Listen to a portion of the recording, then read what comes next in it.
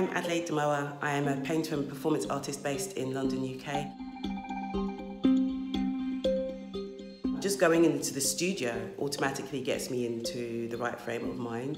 Other than that, picking up a book relating to that which I want to work on. I have a couple of book circles with friends. In one of them, we're reading Decolonising the Mind by Wationgo. I am also reading Kwame Nkrumah's Neo-Colonialism, The Last Stage of Imperialism. Again, that's for research purposes because it relates to the current project that I'm working on.